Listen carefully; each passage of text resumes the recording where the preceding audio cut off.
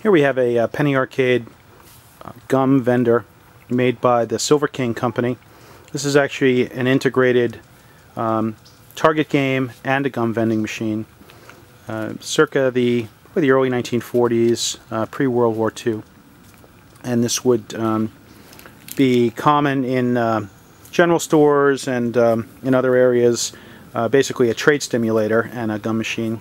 The way that it works is it's a completely mechanical system. You cock the gun and use the actual penny as the pellet.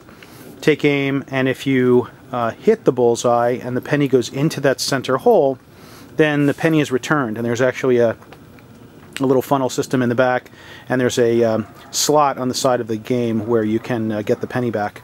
If, however, you miss, which is the most common outcome, the penny ricochets off the back and falls into that center funnel area, where it then gets put into the gum vending mechanism, and you can pull the knob on the front and have a gumball vended.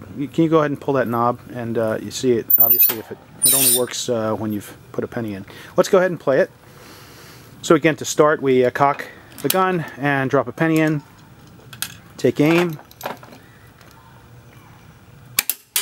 We missed, but you hear the penny rolling, and now if we pull, we see that we were vended one gumball.